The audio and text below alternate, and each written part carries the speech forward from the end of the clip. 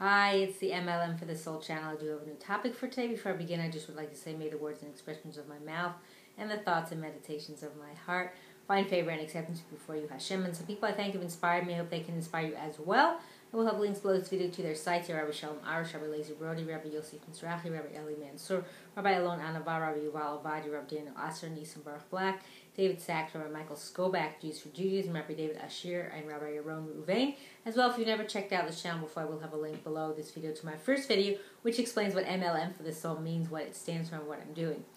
So today's topic is actually related to a previous parasha that I did a video on, but there was some other information from somebody else that I wanted to share, and it's still applicable. Of course, everything is for us to learn and to grow and inspire us.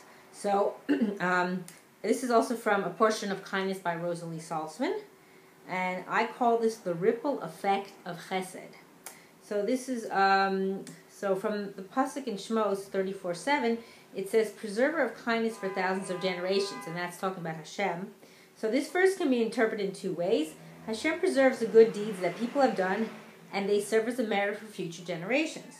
The concept of Zechus Avos, the merit of the fathers, addresses this.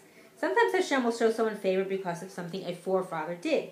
Even our exodus from Egypt as a nation was in the merit of Abraham, Yitzchak, and Yaakov. So no good deed goes to waste. Sometimes it is rewarded generations later. Another interpretation is that good deeds in and of themselves have a ripple effect. One kind act can start a chain reaction that goes on for generations and centuries. And here's the story how that actually came to be. Very, it's like you get chills after you hear it. So in Footsteps of the Maggid, Rabbi Pesach J. Krohn relates the story of a Mrs. Reichner who, in gratitude for his teaching her 8 sons, would send a daily package of food to their old Rebbe, Rabbi Lazer HaKohen Katz of Pressburg, when he became too old to teach. She did this as well as including money for holidays for 2 decades. A generation later, when the Nazis were rounding up Jews to deport to concentration camps, Simach Shema B'Zichram, I have to say that, they rounded up Ashi Reichner, one of Mrs. Reichner's sons, and his wife Miriam. Through divine providence, the Nazis disappeared for a few minutes, allowing them to escape and seek refuge somewhere in the city.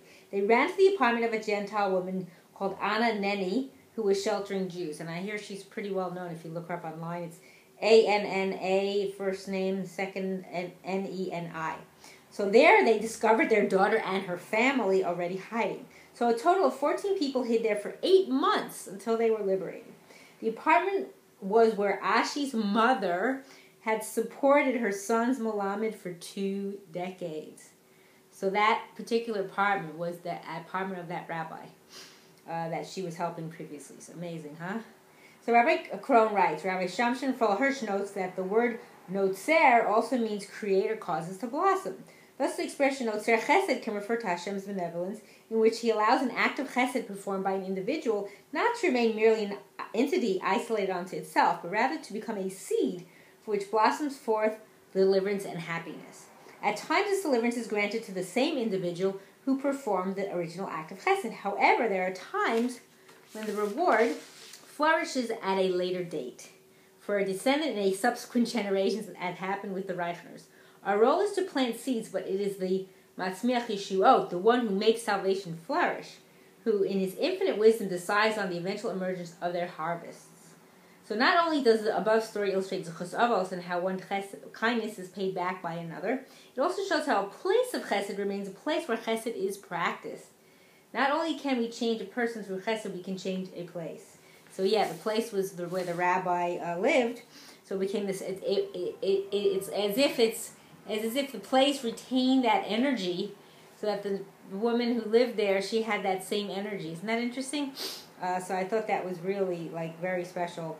And for us to realize that when we do something for somebody, or we, for their benefit, and we think, okay, it's just a one-time deal, and we don't realize maybe later on that's going to come back to benefit us in another way from somebody else in our family. So it never hurts to do more chesed. The more chesed we do, the better things will be. And I hope and pray that we will all merit to live and see the coming of Mashiach speedily in our days and the rebuilding of our final and everlasting Beit HaMikdash. Amen. And thanks for watching.